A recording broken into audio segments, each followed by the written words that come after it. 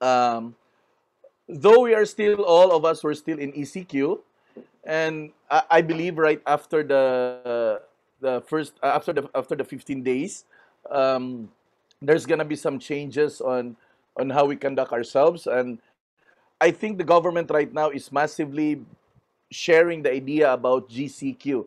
I really don't have the fullest grasp out of that, but I think they're looking at the best option possible, no? Na para tuloy-tuloy makapaghanap buhay and at the same time not to compromise the safety as well, no? So let's just hope, no? Let's just hope and pray that everything will just turn out to be fine. Now, I would like to congratulate all of us to have endured for the past 30 days, no? From April 1 to April 30. This is the 30th day. So we have endured. I think everybody deserves a clap. And it's not so easy to really be stuck at home for the next 30 days. But I believe that all throughout the 30 days, we have learned a lot also. We were shared actually by a lot of developers by their projects. There are a lot of new developments as well. No, we have heard from Santa Lucia, we have heard from Black Residencies, and many more. And I believe that the industry is really moving forward in spite of the difficulty we're facing. So we have a lot of session. We've got new people also down the line. We've seen new faces, new names. In fact, when I get to browse on the attendance every Zoom call, there are already names that I haven't met yet, but looking forward that one day we could be able to meet each other in person, in the flesh, no? So there are new people coming from different places. We've got people from the other parts of the Visayas. We've got people from the parts of Luzon and in Mindanao. And that's the reason why, if you have noticed, our presentation have shifted from the usual Cebuano into English and Tagalog because we already have people coming from the Tagalog area that are joining with us already. So it's amazing. No? I never thought that it could really be possible to do and expand the business nationwide. And in fact, there are even times that we are shared by our partners outside of the country. Today, I think they're not yet in, but most of the time they are actually in. No? We have people from Bahrain, we have people from Qatar, we have people from Kuwait, from Saudi Arabia. We already have agent from Norway. We also have an agent from the United States. Now, these are already product of our expansion here from the Philippines. So I would encourage each and every one of you, if you have contacts, people that are interested to do the business even outside the country, please do so. No, please do so. There is nothing impossible right now with the technology we are facing. In fact, ito lang ho, heads up ko lang kayo. Be ready kasi ang online daw, ito na ho yun ang bagong normal. So we may be shifting to GCQ, but we're still gonna be doing online because safety is still at utmost priority. So we're still gonna do some social distancing. There's gonna be some limits to the people or to the exposure. In fact, there is even a special mention that big gatherings are still not yet possible. So definitely, we cannot still hold a physical seminar. We are still not able to do probably some physical actual PKS or even any other events for that matter. And I think most of the time we will still be here on the internet. That's the reason I would like to encourage each and every one of you to really strengthen your online facilities. No, if there's a possibility to have a good and a better connection in the future, please do so. It would really mean a big help, actually. So, aside from that, I would certainly encourage each of your downlines to please contact them. Tell them, make them download Zoom. It's gonna be one of the most important application that they need to have in their phones. No, I know they have a lot of application there, but this is one of those. Zoom is one of the most usable tools that we will be using. Not just us, but I guess that the developers also are shifting towards there.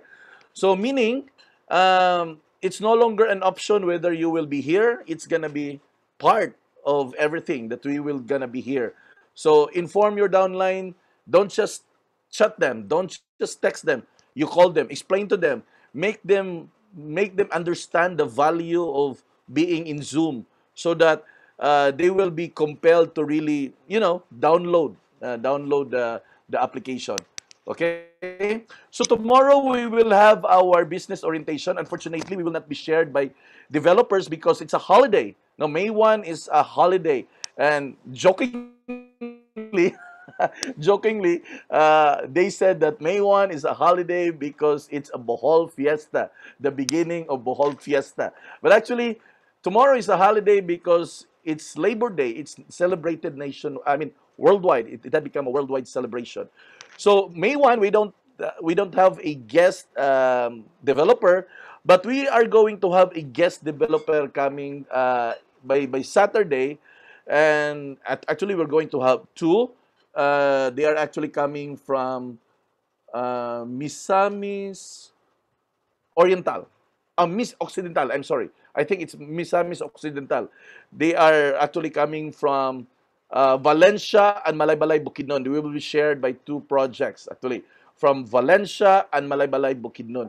So that's gonna be exciting because we already have a lots of agent in in Bukidnon area.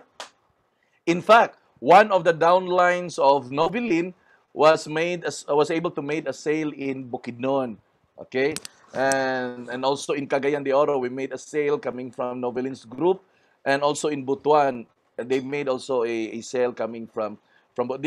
These are product of what we are doing for over the past months in the internet. That's the reason why I always encourage you to invite your prospect. No, I think that was the other day. The other day, I was talking to one of our agent, Giliana. I forgot. Jane Giliana. No, Jane Giliana, and and I talked to her over the phone. We did talk personally because I've noticed that she's very active. But and I asked her if she was able to attend our seminars here in the PPI, if she was able to understand the marketing plan. And she said na she wasn't because wala pa hindi pa daw siya nakapag-connect sa Zoom. Sabi ko, you facilitate, you try to be connected with Zoom because it is another thing that you understand how the business works. It is also another thing that you know how to sell. There's no problem with selling. I always say this. There's no problem with selling. There are too many projects to sell. The more you attend PKS, the more you attend in every session of those PKS, the more you will be skillful in selling, the more you are sharpened in terms of selling. Because in real estate selling, to be honest, there's not much to learn except on the digitalization of this industry. But when it comes to the physical selling itself, there's not much to learn except that you need to have a thorough information. As long as you have the information, it would be possible for you to close a sale. But if you don't have the information, that is totally impossible for you to have a sale. So it will always begin with a PKS. That's the reason why we're feeding more PKS. It is in the PKS that your mind will be framed up. And therefore, at the moment it frames up, you start to think differently. Now, the skill part, you're going to learn it eventually. Now, the posting in Facebook, the posting in Twitter, in Instagram, eventually you're gonna learn that. Yesterday, we were joined by Property 24. We're introducing you tools. Now, it's up to you if you're going to use those tools. I would highly suggest you use the tools because tools can make things faster. Without the tools, gaya ng magtayo ka ng bahay. Can you imagine building a house without even one single tool? It's gonna be totally impossible. And if you can, it's gonna be totally quite long, no? Ang tagal kaya bago matapos yan, kung matapos. So meaning, if you wanna speed up things, you've got to have some tools. Okay? So isa po yan. Then, as we approach May, we're still gonna be here and we're still gonna be doing more of our seminars. We're still gonna be doing more of our, should I say, more PKS. But at the same time, we will gonna be sharpening your mind. If you notice, all throughout the week, we have PKS, we have business seminar, we have some few skills training. But at the same time, right now we're touching on the leadership matters. Why? because we believe that this business is a leadership business. He who is able and capable to lead will be able to enjoy a good and substantial income. That's what we believe here. On the other part, we are starting also a series on motivation because we believe that not unless the mind and the heart is well motivated to do this business will not go any further. No? So hanggang dito lang yan, hanggang pakinig lang yan pag hindi ho tama ang motivation. That is the reason why we encourage everyone to be in the motivation zone. We encourage you, together with your downline, to be in the motivation zone. We set aside Thursday as motivation zone. We prepared everything. If you notice it, in every seminar or in every webinar session, there will always be a video that will help you start thinking. In fact, over the past 1 week, we featured actually Steve Jobs. Today, we're going to dissect, no? We're going to dissect or himay-himayin natin yung mga statements na nilabas niya. What are the things that we can learn from Steve Jobs? The other week, we were actually exposing ourselves to the video of Robert Kiyosaki. Next week, we're going to have another video for our learning session. Now, all of these are very important. Never consider this to be not important.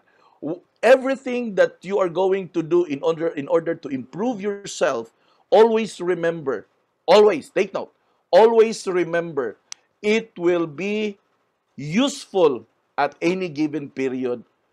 I don't know when and I don't know where, but as long as you have it here and in here, you will be able to use that when the need arises or when the crisis demands for it. So in short, we will pursue, we will continue to plan out. We are actually laying down everything of our schedules. In fact, I'm fixing my schedule for May. Anytime soon, I'm gonna up that on our GCs, on our group chat, so that you will be guided accordingly. And we're preparing everything. No, we are always right at the forefront of planning. We believe that if there are plans, there are steps that we are going to make. It's better that we have to plan for it so that all of you can also prepare. Okay? So today we're going to dissect what Steve Jobs had been saying. Now, always remember that the more your mind is sharpened, the more your heart is strengthened. The level of understanding to everything will always begin not from the heart, but always begins from the mind. Our mind will always dictate the kind of action that we are going to take. It will dictate even the responses to whatever emotion that we are going to have. A lot of people actually easily get discouraged, not because for any other reason, but because their mind is not fed well. Okay? A lot of people, again, I'll say this. A lot of people actually is discouraged, not for any other reason, but they are discouraged because they fail to feed their mind. The more you feed your mind, the more it becomes healthy. And the more healthy it becomes, the more stronger it becomes. It will always begin with feeding your mind. And that's the reason why we always endeavor to spend time learning. Okay? So ito na po. Flash ko balik sa screen.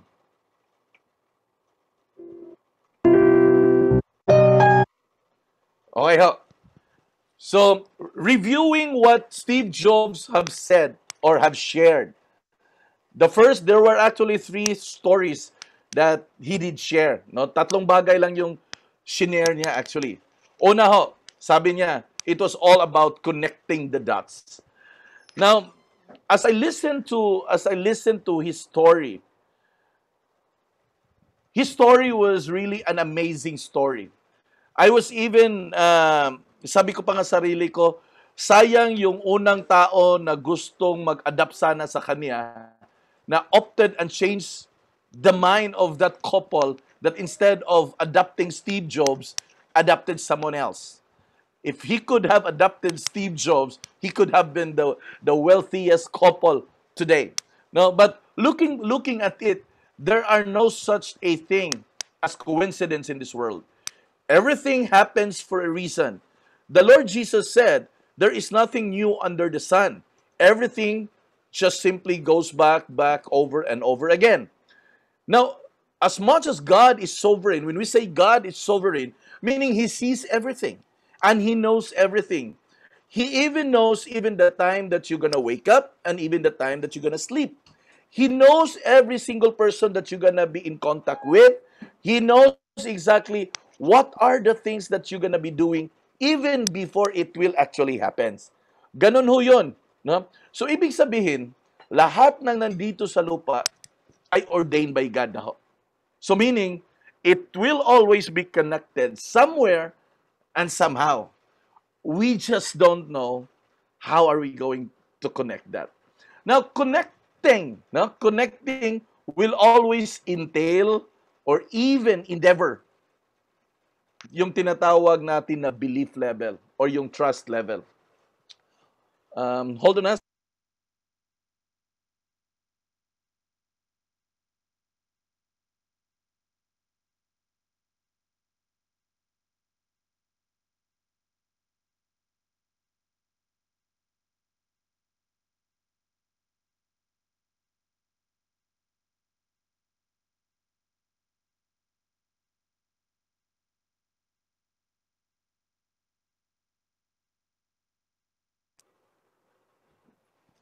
Sorry, I just closed the door. Anyway, let's go back.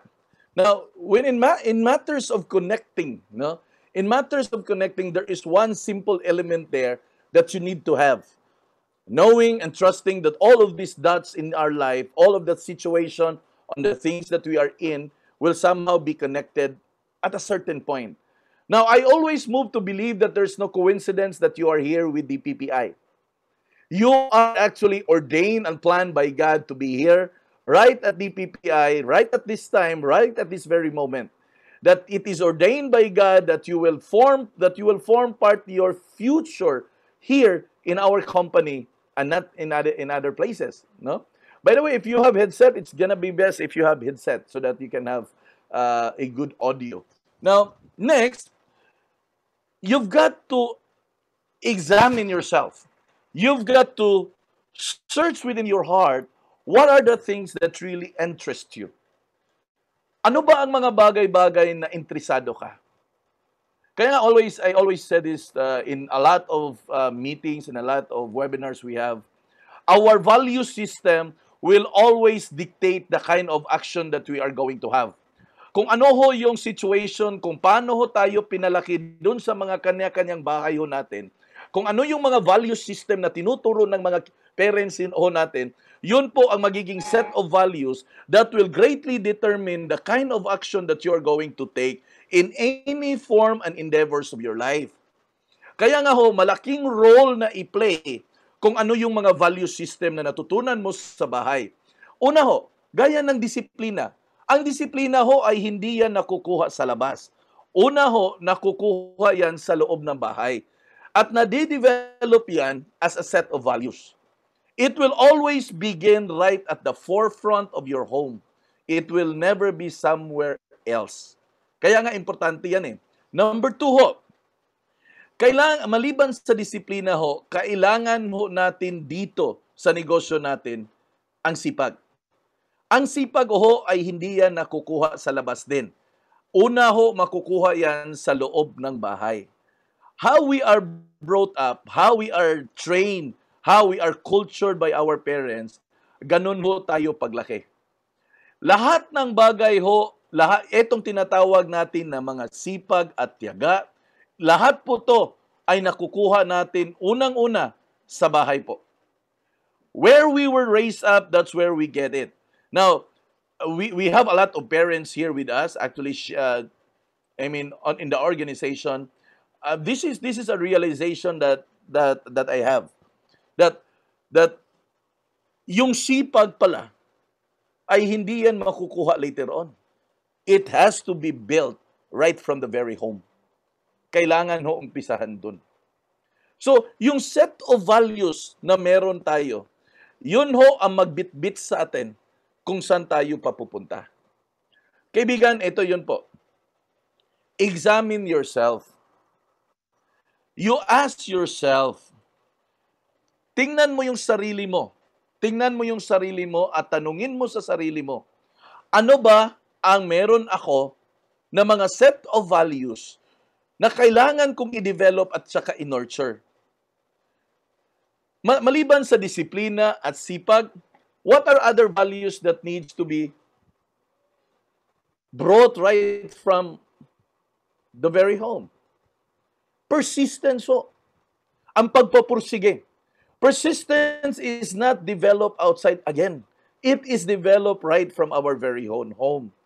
Kaya nga, dito ho sa DPPI, nag-endeavor ho tayo na mag-set aside ng days wherein we got to do some learning session like this because we've noticed it that when we were young, nung bata pa ho tayo, etong mga ganito ay hindi natin nakukuha kadalasan sa mga parents ho natin. Kaya nga sinusupplement natin ngayon eh. Ang kahirapan lang ngayon because we already have our own sets of habits that we really got to fight for that in order for us to really make it rolling. So hindi pa ho masamang umpisahan. Pwede pa ho nating umpisahan at pwede pa ho nating i-correct. Yung persistence ho ay na-develop yan sa loob ng bahay. Kung gusto nyo po na ganun din ang mga anak nyo, umpisahan mo sa sarili mo. Huwag mong tingnan ang ibang tao. Umpisahan mo sa sarili mo. Kung may mga bagay-bagay ka na nakapag-interest sa'yo, ipursigi mo yan. Ang lahat na yan ay matutunan mo, lahat na yan ay eventually magiging master ka. Mag-uumpisa lahat yan sa pagpursige.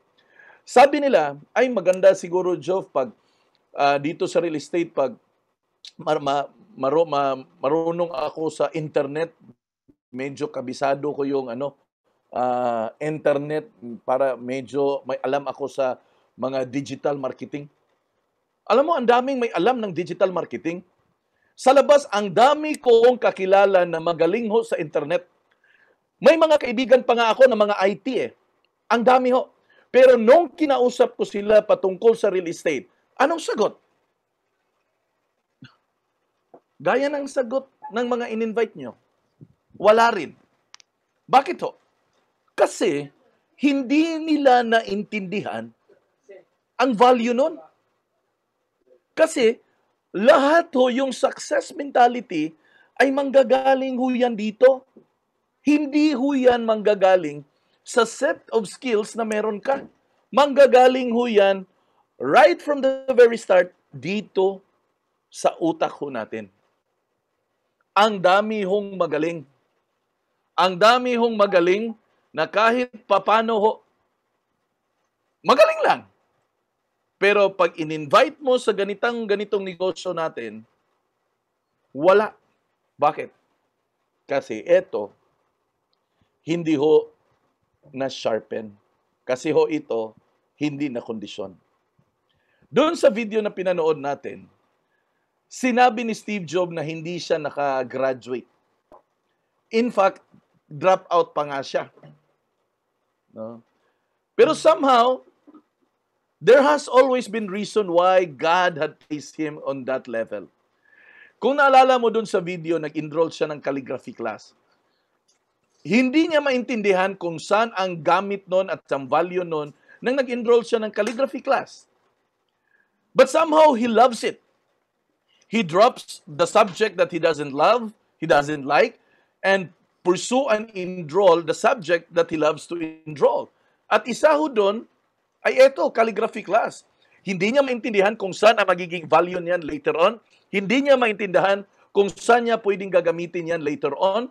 Pero alam niyo, looking back at it years later, may gamit pala. Kaya nga, ako, hindi sa I am using a Mac laptop. I'm using an Apple laptop. I've also have tried using a non-Apple laptop. There is really a beautiful typography with a Mac, with the Apple laptop. Doon ko naintindihan ngayon na dahil pala napakaganda ng typography ng Mac, it was because that Steve Jobs was able to enroll in a calligraphy class. No, it is somewhat different types of science itong calligraphy that allows a perfect distancing among letters. Perfect distance, hindi ho social distancing, perfect distance among letters. Ganon ho ang science ng calligraphy. So, ito yung sabi niya. Ang sabi ni Steve Jobs, it was impossible to connect the dots looking forward. Sabi ha? Take note of that. It is impossible to connect the dots looking forward. You can only connect them looking backwards.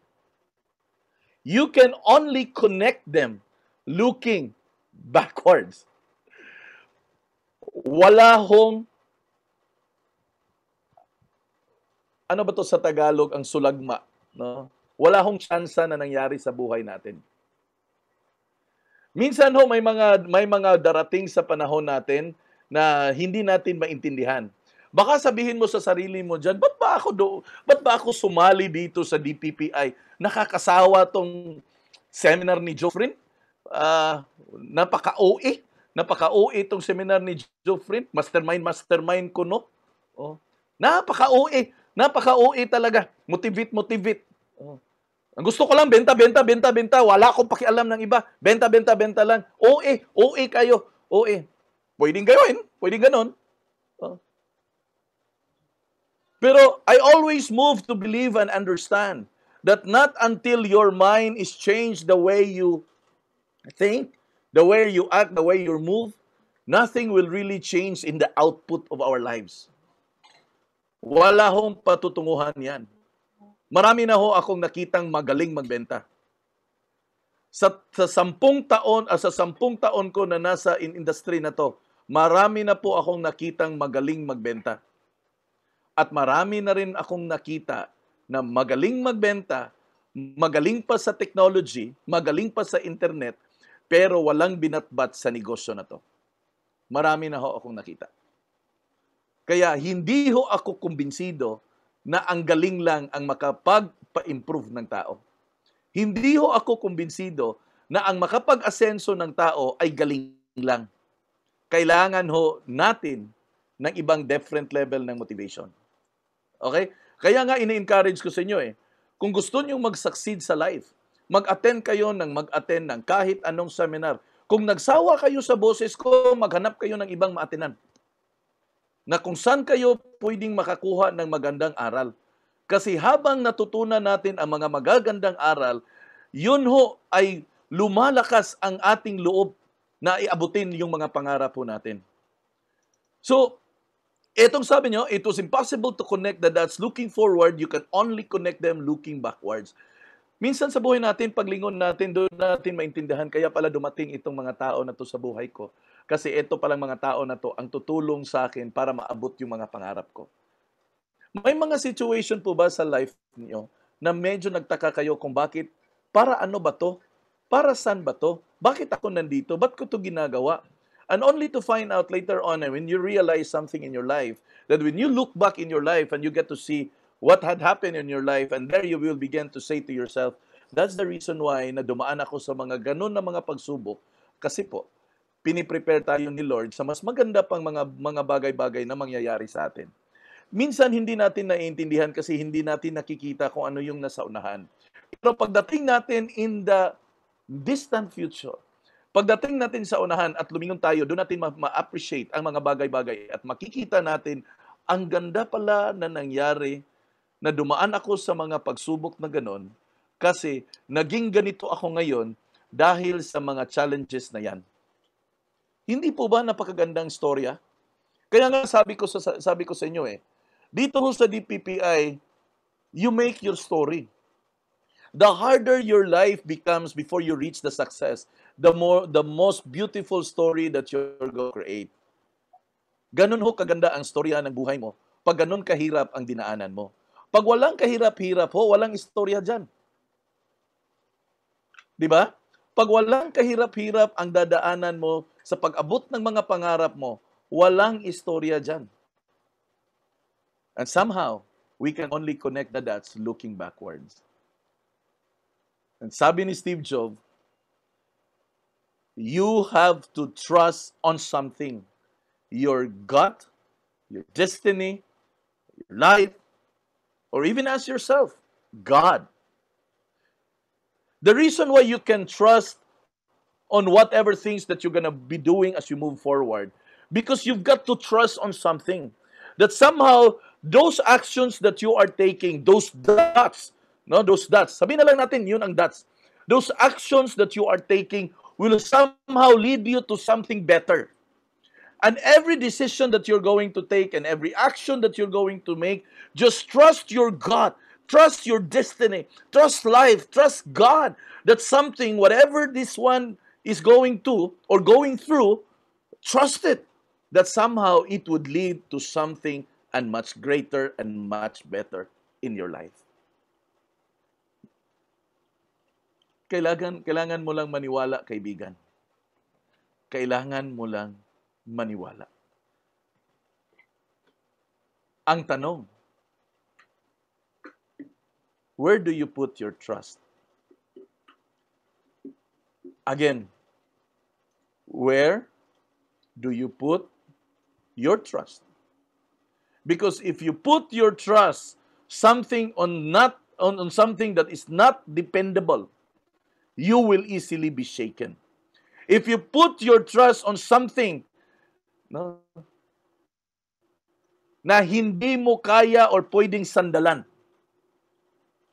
believe me or not, you will be shaken. You will be shaken. And the only thing I can really recommend in all of you is to trust God. Trust God that is going to do something good for you. Trust God that is not going to do anything that will damage you. Trust God that is not going to do anything that will destroy you. Trust God that the things will turn out the way you want it. Learn to depend on Him. He knows exactly what is ahead of us. As much as we don't know what's ahead of us, I certainly believe that God perfectly knows what's up there waiting for us. Again, but you have to start knowing God for you to trust God. No? You've got to start to know God in order for you to trust God. 'Di ba? Hindi ka naman magbibigay ng trust level mo sa taong hindi mo kilala eh. And I always suggest, know the person. That's the way that you can trust the person. Know God so that you can trust God. The reason why a lot of people don't trust God, it's because they don't know God. Ganun lang ho. Iba ho yung kilala lang. Ay, alam ko yung pangalan niya, si God siya, si Jesus siya. You've got to know Him so that for you to trust Him. Di ba? Let's go to the next statement of Steve Jobs. Believing that the dots will connect down the road will give you the confidence to follow your heart. Believing that the dots will connect down the road will give you the confidence to follow your heart. Tama ho. Kasi, pag wala ka nung kumpiyansa na yun, wala ka ng trust level na ganun, you will never be able to move forward. And ano ang mangyayari? Ayaw ko niyan, hindi ako dyan, hindi ako mag-i-invest niyan, gaya nito. We've been telling you, we've been sharing this to you, that you invest on Property 24 because it can help you make a sale. Subukan nyo to kasi makakatulong to sa inyo na makapagbenta kayo. Pero takot tayo. Ay, baka pag nag-avail ako, wala akong benta. O anong tawag doon? Ay, baka mag-avail ako, sayang lang, hindi ako makapagbenta. Anong tawag doon? Believing that the dots will connect down the road will give you the confidence to follow your heart. And I have always trained myself to work on those instincts. That I am always the person who always moves forward. There are already a lot of times that this company was challenged. There are already a lot of moments that even I myself was even on the verge of being kicked out on my own very company. And I was just listening to Steve Jobs, and I was smiling. I was smiling at it because I perfectly have felt what he had felt. There was even a time that I was already right at the edge of this company. Only isang tadyak na lang, and I am out of the company that I have started. No? May mga pioneers tayo dito ngayon na join with us na nandito si Cham, si Mel. Ang dami nila dito, and they have witnessed that I am almost being kicked out of this company. But I always say to myself that I just have to learn to trust, to keep on moving forward, and be able to gain the confidence of what we have right now. We are not an old company. We are not yet a big company, but we are getting there. We are not like the giant realty firm outside that you can see, but we are getting there. And when we get there, when we become the giant in the industry, we will be a different giant, because we will be a giant that have a clear perspective in life, and we will be the kind of giant that has the heart. And we will gonna set ourselves apart from the rest of the realty firm because we will be developing on people. We will focus on developing every single person here in the PPI. And we are true to that commitment even the time that when we were starting yet. Even the time up to today, we never wavered on our commitment on developing people.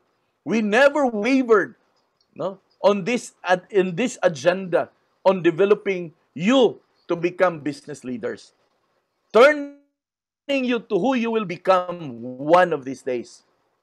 Hindi ho nag-iba ang direksyon ng kumpanya. That's why we always have moved forward. No? Next. Ito pag-usapan natin to. No? Ito yung second point ni Steve Jobs. Love and lost. No? Sabi niya dyan, I have been rejected, but I was still in love. Ang statement, no?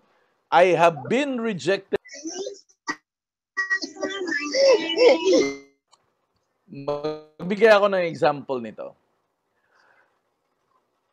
The first time I joined real estate as an agent, kasi itong kumpanya natin 2 years pa lang, but I started as a real estate agent. When I first attended my real estate seminar 10 years ago, and during that time I was just starting because I was working with Pepsi-Cola, and the first time I attended the seminar in real estate, hindi ko medyo naintindihan. I never really fully grasped the entire idea of real estate. So what I did is that when there are schedule of seminars, mga PKS, mga trainings, at kung iba-iba pa, I always make into a point that I will attend. And there are sessions that are done on a night time, so maka-attend ako, and there are sessions that are done on weekends. So I always make my weekends available for those seminars. So I attended, kasi medyo the first time I attended the seminar, I really don't know, to be honest, I really don't know what I'm gonna do. So I just keep on attending. I was recruited by someone, but that someone was an absentee someone. Juliet and I, we were in the business because after I was recruited, I asked her to join with me, and we were there together. And we don't have upline, a physical upline who will coach us, who will tell us, who will guide us, who will do training like this, who will do motivations like this. We don't have. And I said to myself, our life and our decisions in life, whether we're going to do this or not, is not actually dependent on the upline's agenda. It will be dependent on our agenda. So I said, whether meron siya or nandyan siya or wala, we have to keep doing what we are doing, and we have to keep moving what we are supposed to do. So, yun, attend ako ng mga seminar, attend ako ng mga skills training, attend ako ng mga sessions, and I always make myself available talaga. I always make myself available. Hanggang sa little by little, ang una ko talagang naramdaman, hindi ko po naramdaman na magaling ako magbenta. Hindi po 'yon. Ang una ko pong naramdaman ay na-in love ako sa negosyo na to. I fell in love with it. I fell in love with the idea. I fell in love with the industry. I fell in love with subdivision houses. I fell in love with condominium. I fell in love with the real estate business. I just fell in love with it. And just like any person that feels in love, he keeps thinking about it. Yang kanta na hindi makakain at hindi makatulog, alam mo, tama yan. Kasi pag in love ka, hindi ka makakain, hindi ka makatulog sa kaiisip. Tama ba? Kasi kung tama yan, kung totoo yan, you must have felt that at a certain point in your life. Ang tanong po ba dyan, na-in love na po ba kayo? Na-in love na ba kayo? Walang nag-smile.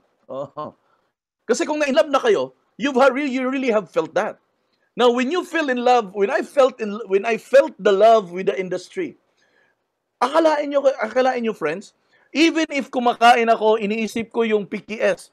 Habang kumakain ako, iniisip ko yung project, yung house. Habang kumakain ako, iniisip ko yung lot area, floor area. Habang natutulog ako, iniisip ko yung bahay, condominium. Lahat ho, iniisip ko every single day. Maligo man ako, nag-iisip ako, sino kayang kakausapin ko na prospect? Sino kaya ang bebentahan ko? Ganon mo ang nangyari nung na-in love ako sa industry na to. Ibig sabihin ho, it will consume you. It will consume you. The time that you were in love. Ito ha. Ito. Di ba nung time na in love ka? Nung time na in love ka, nakakatawa tong statement na to. But I always say this. Sabihin ko na lang sa Cebuano kasi maganda sa Cebuano pakinggan eh.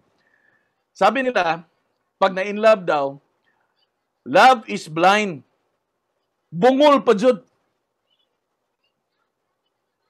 Ulitin ko ha. Love is blind. Bungol pa jud. Bakit to? Kahit anong mga criticism na pipintasan yung taong mahal mo, ipaglalaban mo yan. Kahit sabihin mo na wag yan kasi walang kwenta yan, wag yan kasi wala kang future dyan, wag yan kasi pangit yan, hindi ka makikinig, hindi ka maniniwala. Bakit to? Kasi in love ka. Tama ba? So, hindi lang yan bulag, bingi pa yan. Tama? Hindi lang yan bulag, bingi pa yan. Kahit sabihan ka na, uy, alam mo, yung boyfriend mo, nakita ko, may kasamang ibang babae doon, naghalikan pa. But the first time marinig mo yan, in love ka, sa tingin mo, maniniwala ka? Hindi. In fact, aawayin mo pa yung tao na nagsabi sa'yo, selos ka lang, inggit ka lang kasi wala kang nobyo. Sasabihan mo ganun. Bakit to? Kasi in love ka. Kahit gaanong pintas, kahit gaanong sabihin na, alam mo, yung boyfriend mo, babaero yun, hindi ka maniniwala. Bakit? Kasi in love ka. Tama ba? Sige. You raise your hand pag tama. Tama ba? Yan, tama. Tama yan. Bakit hindi nyo pwedeng magawa dito sa negosyo na maging in love kayo dito sa negosyo na gaya ng in love ng totoong tao na maging baliw kayo na kahit anong discouragement na gawin sa'yo, hindi ka bibitaw sa negosyo na to? Di ba? Kasi pag bibitaw ka sa negosyo na to, isa lang ang ibig sabihin, you are not yet in love with this business. Pag bibitaw ka, pag nadi-discourage ka, pag pinapakinggan mo ang mga sinasabi ng ibang tao, hindi ka pa in love sa negosyo na to. Bakit hindi ka in love? Kasi ang taong in love, Gusto niya parating makasama. Ang taong in love, gusto niya parating niyang kausap. Tama po ba? Ulitin ko ha. Ang taong in love, gusto niya makasama parate. Ang taong in love, gusto niya kausap niya parate. Tama ba? Raise your hand if tama. Tama yan. Pero ikaw, gusto mo ba parati kang nag-attend ng seminar? Gusto mo ba parati kang nag-a-attend ng mga PKS? Gusto mo ba na parati kang nag-a-attend ng mga seminars na gaya nito? At kung ano-ano bang session? Kasi kung gusto mo, mahal mo. Pero hindi mo gusto, hindi mo mahal. O, tanungin mo yung sarili mo pagkatapos, in love ka na ba sa negosyo na to? When Steve Jobs was kicked out of the company that he built, Apple, what keeps him moving forward on things that he's going to do is the thing that he loves to do. Ano yung gusto niyang gawin? Ano yung gusto na kaya niyang ipaglaban lahat? He loves what he did with Apple. Siya yung genius ng Apple. Siya yung brain ng Apple. Siya yung gumawa ng Apple. So nung na-kick out siya ng Apple, ang ginawa niya uli, nag-umpisa siya. He started right from the very beginning, from scratch. That's why he was able to build Next. That's why he was able to build Pixar. And these are the company that turned out to be great. Alam mo bakit binili ng Apple ang Next? Kasi nakita ng Apple na threat si Next. Yun ang entire story doon, no? When I get to dig upon it.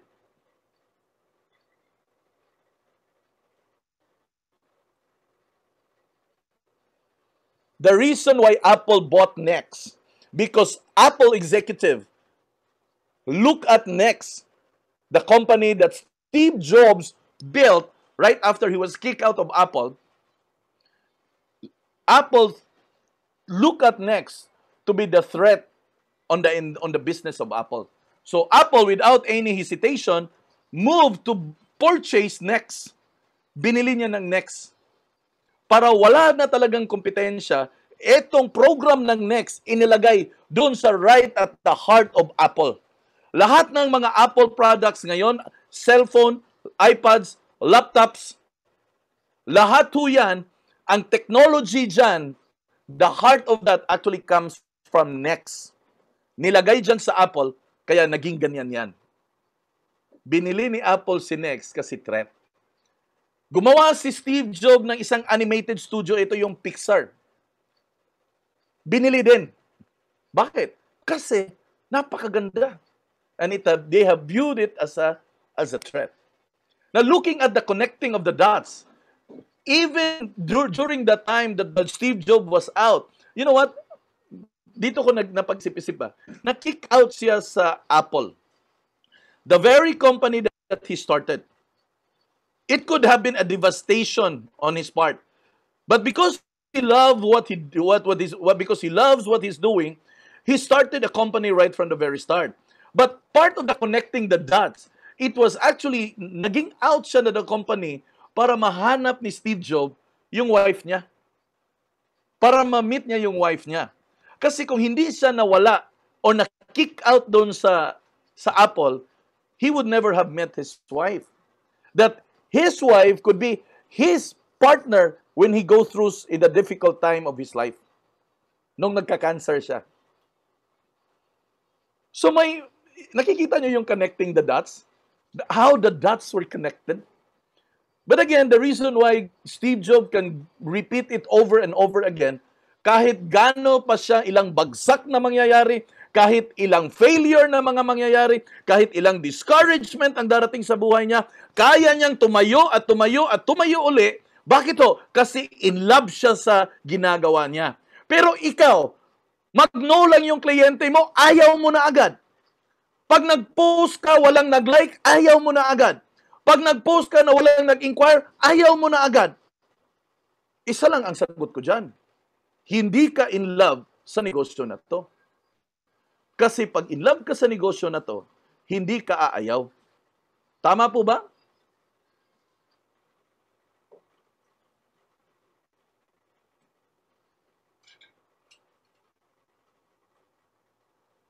Kaya nga I will always say this.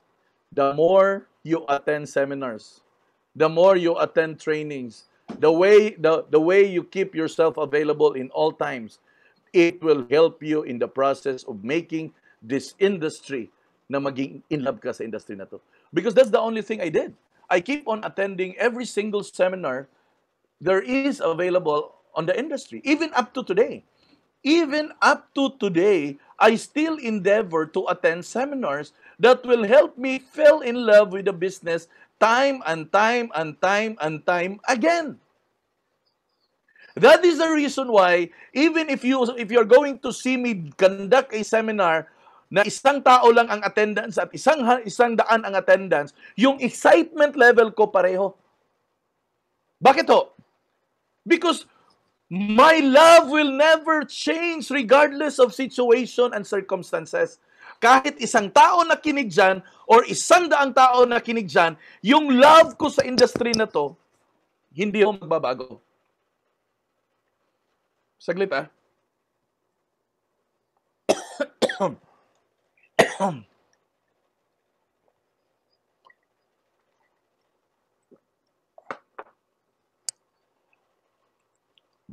Okay, sorry. The things that I'm doing in this business is not dictated by situations. This is not dictated by current challenges. That is not even dictated by difficulties that we're going to be facing. Because I'm in love with this business. So, para maging in love kayo, walang ibang paraan, kaibigan. Umpisahan mo na mag-attend, nang mag-attend, nang mag-attend, nang mag-attend. Kasi walang ibang way ho. Sabi ni Steve Jobs, nagawa ko yun because I still love what I did. I still love what I did. Nagawa niya ang Next, nagawa niya ang Pixar, kasi love niya ang ginagawa niya. Gusto niya ang ginagawa niya. Alam mo, ang taong in love, hindi napapagod yan. Tama ba? Ang taong in love, hindi napapagod yan. Can you remember the days? No? Can you remember the days when you were right at your first love? Kahit pagod na pagod ka,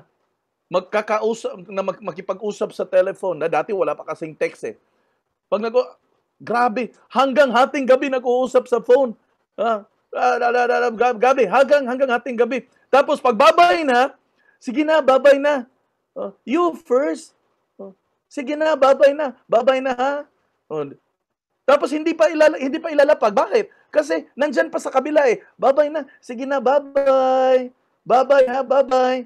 Hindi talaga malapag-lapag kasi in love eh. Gusto pang mag-usap. Ganun ho, pag na-inlove kayo dito. Ganun ho, pag na-inlove kayo. Alam mo, katawa-tawa to. Pero totoo ito eh. This is real life, my friends. This is real life. I love what I did. I love real estate. If I'm going to do over, if I'm going to do, I'm still gonna choose real estate. If I am given the chance to redo my life, I still gonna do real estate. Bakit ho? It is in this industry that I am really fascinated with what it can really do to all of us. Number 3, ito yung last. Pag-usapan natin yung death. Okay, death. If today were the last day of my life, sabi ni Steve Jobs, ha? If today were the last day of my life, would I want to do what I am about to do today? Ganda ng statement, no? Kung etong araw na to ay last day mo na, ano ba, gagawin mo ba ang dapat mong gawin na dapat gawin mo today? Simple lang message nito eh. Do not procrastinate. Yung procrastination na word na yan, deadly yan. Ano ba yung procrastination, Joff?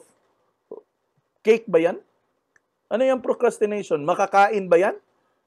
Ano yung procrastination, Joff? Juice yan? Sa simpleng dialogue ho, yung procrastination is yung attitude na mamaya na. Ito yung attitude ng procrastination na mamaya na, saka na. Sa Bisaya, unya na lang, later na lang. Ganun po ba kayo? Mamaya na lang, unya na lang, later na lang. Procrastination yan. Ang pwede mong gawin today, gawin mo. Kung gusto mong mag-post ng isang project kasi gusto mong makabenta, huwag mong gawin bukas, gawin mo today. Kasi tomorrow ho is another day. Eh what if hindi ka gigising bukas?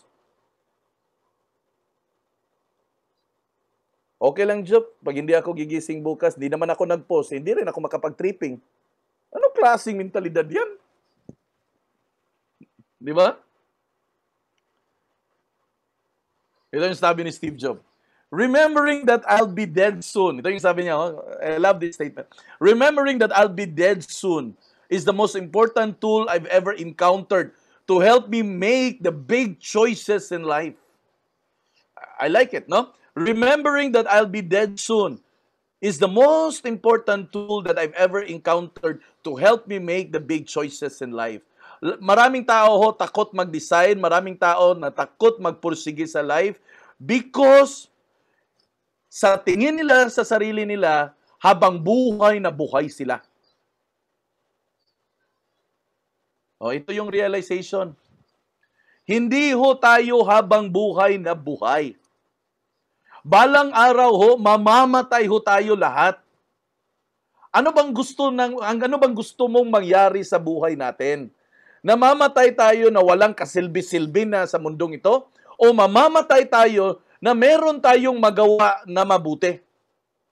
Or mamamatay tayo na we will live a life of significance dito sa mundong na to? Na pagdating ng panahon na wala na tayo sa mundong na to, ay mare-remember tayo, maalala tayo ng bawat isang tao na naging inspiration tayo sa buhay nila. Kung ano man ang maabot mo dito sa real estate na to, na negosyo, kung maging super successful ka sa negosyo na to, alalahanin mo na binigay sa iyo ng Diyos yan para ikaw ay magiging inspirasyon sa bawat tao na makahalubilo mo. Na ikaw ay pinagpala para ikaw ay magiging source ng inspiration sa mga tao na nawalan na ng pag-asa sa buhay sa mundo na to.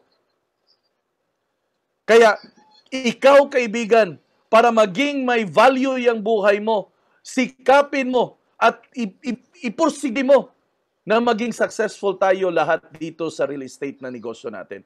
Bakit ho? Kasi yung kwento ng buhay mo ay magiging kwento sa bawat henerasyon na papasok sa industry na to. Na balang araw may taong magsasabi, alam mo, dati, alam mo, may upline ako dati, si Cham, ganito yon. Alam mo, si Cham, masipag yon. Alam mo, si Cham, parating nag-a-attend ng seminar yon. Alam mo, si Cham, hindi nag-a-absent ng mga seminar yon. Alam mo, si Cham, magaling yon. No? Kasi, nagbibuild yun ng negosyo. Alam mo, si Cham, always nandyan yun. Pag tinawag ko, pag kinontak ko, nandyan yun.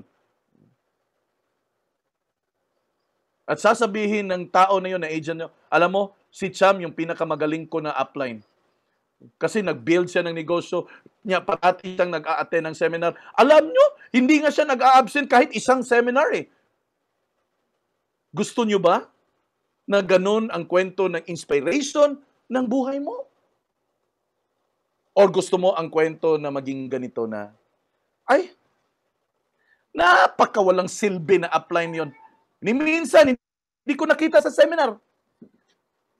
Gusto nyo ba ganon? Because if you really understand that we don't have a lifetime to live, you're going to make your life great. You're going to make your life to have a significance, na magiging may impact, no? Na may impact.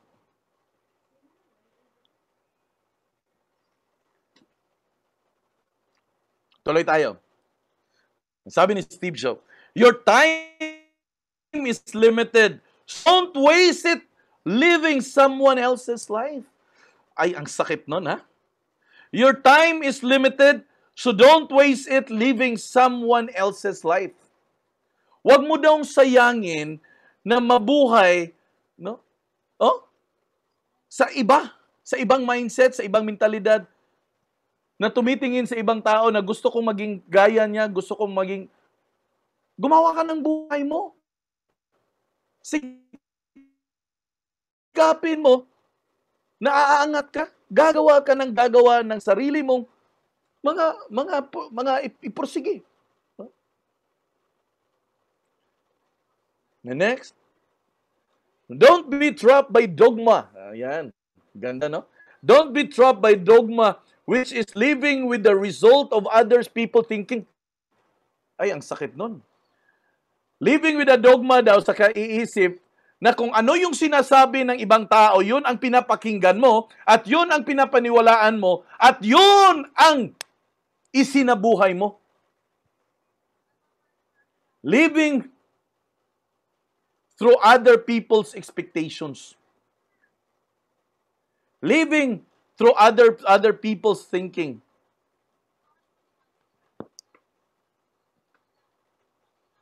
Wala hong maging magandang outcome yan. We live in somebody else's expectations. We live in somebody else's thinking. Ay, huwag ka nang sumali dyan. Alam mo, walang kumita dyan sa real estate. Yun ang thinking niya. Pero, pag ganun ka, pinapaniwalaan mo yung mentalidad niya, wala. You're not getting anywhere. So don't be trapped by dogma, which is living with the result of other people's thinking. Ito, sabi rin niya, don't let the noise of others' opinion drown out your own inner voice. Huwag mong pakinggan yung opinion ng ibang tao na sa kapakikinig mo sa opinion ng ibang tao, hindi mo na naririnig yung sarili mong opinion. Kasi ang naririnig mo, opinion niya. Bakit? Siya ba ang nakinig ng seminar? Bakit siya ba ang nag-attend ng PKS? Bakit siya ba nag-attend ng training? Bakit siya ba nag-attend ng mastermind? Bakit ka sa kanya nakikinig? Ikaw yung nag-attend. Ikaw yung nag-seminar. Ikaw yung nag-training. Ikaw yung nag-mastermind. Ibig sabihin, ikaw ang may alam sa ginagawa mo. Hindi siya. Bakit siya yung pakikinggan mo? Ba't ka nakikinig sa mga sinasabi ng tao na wala o hindi kumikita ang real estate? Baka siya hindi siya kumita kasi wala siyang ginawa. Pero ang mga tao na nandito kumita. Ngayong araw lang nga may nag-post na agad sa Facebook na may nagbenta. Anong tawag nyo doon? Di ba? Anong tawag nyo doon? Guni-guni? Hindi. Totoo yun. So don't let the noise of others' opinion drown out your own inner voice. Ikaw yung may alam nito, hindi sila.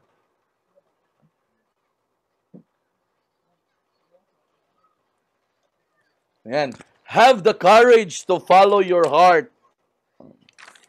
Ito yung last, no? Sa notes ko, tinignan ko . Have the courage to follow your heart and intuition.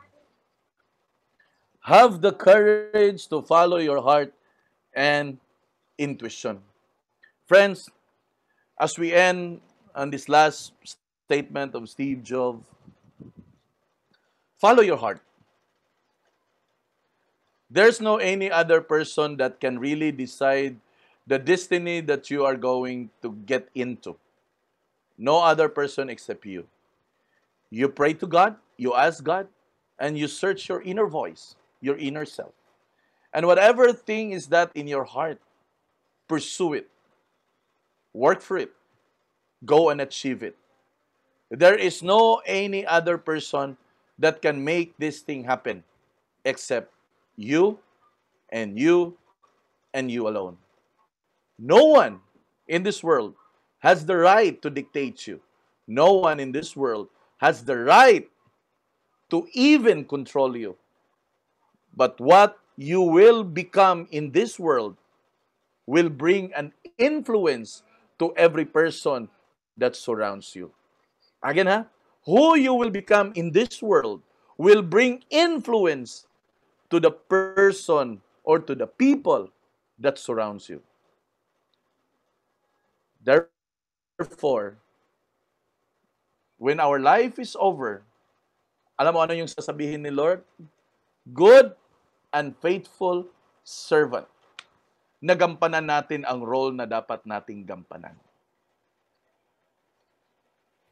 I said to myself, I don't want to die in this world that I will never able to live the life na gusto ng Panginoon na meron ako. A life of significance. And I had always been in search in my heart, and I'm always brought by God into this certain level that I am and ought to live a life of significance. Kasi yun ng Panginoon sa bawat isa sa atin. Ikaw ba gusto mong mag-live ng life with significance? Or gusto mo ng life na insignificant na kahit patay ka na, hindi ka na maalala? Maraming salamat po sa pakikinig nyo, sa pagsama nyo sa session na to. Sana ho na may mapulot kayo ng magandang aral. At sana ho, whatever things that you have learned and whatever things na natutunan natin ngayon, ay sana ho ma-apply natin sa mga kanya-kanyang buhay natin. Hindi lang po patungkol sa negosyo, pati na rin ho sa sariling buhay at sa real life natin. Sa bawat pamilya, relative, katrabaho, at kung sino-sino pa na maging kahalubilo po natin. Alam nyo, wala hong imposible pag gawin natin, wala hong imposible pag ito ay ipoprosigiho natin. Maganda ho ang nangyari sa mga tao dito sa real estate. At alam ko po, isa ka doon na one day maging successful. Before ho ako magtatapos, before po natin stop ang meeting na to, bukas ho, the same time, meron ho tayong recruitment seminar. Lahat ng mga kakilala nyo, kaibigan, kakilala, kasama, kapitbahay, lahat ng KKK ho, imbitahan nyo doon sa mga gustong mag-real estate agent, doon sa seminar natin bukas. Yung ID natin, pareho pa lang po, 575-262-7764, at yung password pa rin natin ay DPPI pa rin. Hindi ho yan magbabago kasi binili na natin yan.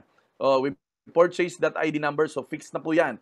So, bukas ho, at 1:45, mag-umpisa na ho tayong mag-streaming para makapasok na ho sila. At exactly 2 p.m., mag-uumpisa tayo doon sa seminar. Of course, again, may mga series of video na mapakinggan kayo. So, maraming salamat po at sana may napulot kayo na magandang aral. Thank you and God bless you. Bye-bye! Bye-bye, sir. Bye-bye! Thank you, sir.